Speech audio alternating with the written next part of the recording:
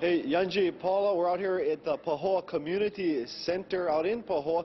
Now, this is one of 4 polling places down here in the Lower Puna District. Now, behind me, there's still a little bit of people coming in, but not too many. We're told that voter turnout a lot less than expected.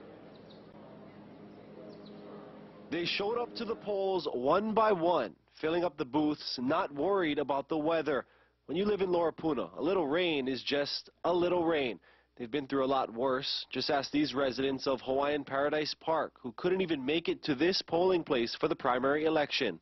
The trees were down and we had a hard time getting around, and all the telephone poles were down, the electricity was off, and everybody was kind of in turmoil at that point in time. So this is really a relief to just be able to do normal things again. It was nearly 3 months ago that a storm tore up these towns, making voting almost impossible for some. It was huge hassles. And because of the storm? Yeah, because of the storm. And now compared to today? Easy peasy today, man. Yeah, it's a good deal today. They've been working really hard to set things up. I'm really impressed with the local officials on a lot of levels. We've had our mind on so many other things with the hurricane, with the lava.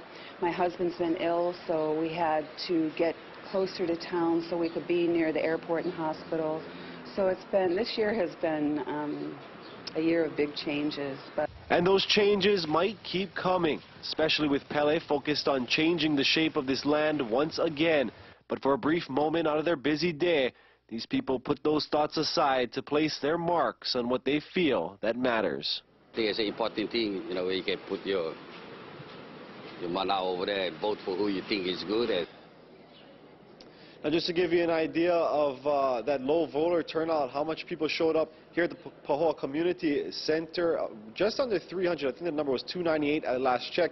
Then just down the road at the Pahoa High and Intermediate School, they were about 350. And then down the road further at Keonepoko Elementary, they were about 250. So not a lot of people showing up, a lot less, we're told, than previous years. We're going to have more coverage out here from Pahoa throughout the evening. Reporting live in Pahoa, I'm Brenton Awa for KITV4 News.